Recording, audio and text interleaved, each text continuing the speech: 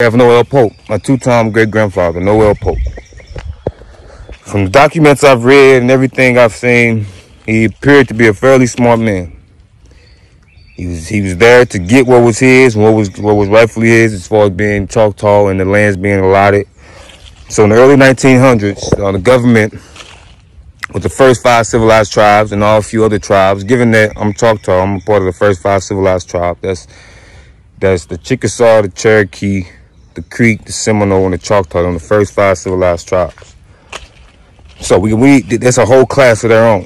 First 5 civilized tribes, class of their own. So those tribes were allotted land. So they basically, the U.S. government basically were given land. Like here's 80 acres. Well, some tribe, some people get up to 360 acres. One person was up to 360 acres, getting allotted to them. Here, this is yours. You have it. You got a land patent and everything. It's a restricted status. It's yours to keep. Your family get to pass it on.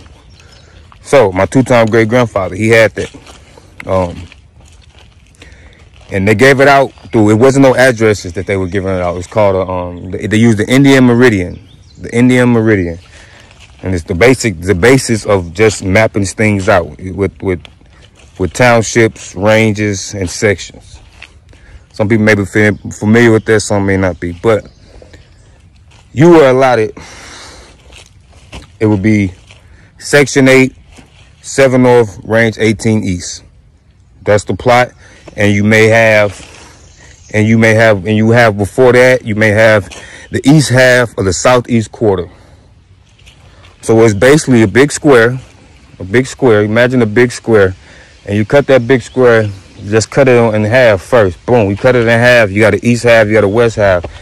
Boom, you cut it in half again. Now you got a north half and a south half. And then you also got the quarters, the corners. So you have a northeast corner, a northwest corner, a northeast corner, a southeast corner, and a northwest corner. Quarter. So that's how the land was allotted, and that's how it was read. Noel, on his lands, it was minerals there. It was oil and gas there. And he set out with leases. He had leases for people to come and set up these wells and start drilling, and he would make money off of that. He would make money through royalties. Noel Pope died in 1954. He died in 1954. They were still drilling way after he passed away. They were still drilling way after he passed away. They were still drilling on his lands. So like in 2003, my family got this document in regards to my grandmother being an heir to Noel Pope. That it was this authorization of payment from an oil company. Well, actually, it was authorization of payment from the Bureau of Indian Affairs, from the federal government, to a oil company that was drilling on our lands. Basically, they told them, you need to pay out, it was close to $700,000 in royalties that had needed to be paid out, to the family of Noel Pope, because they were drilling oil and making money. It was like, they made like $3 million. But this was like about $3 million. Mind you, this goes off royalties. So it's not like you're gonna get the whole $3 million. You agree on how much royalties the split gonna be and everything like that. So that's all written up. But they were making money. I know they've cheated us.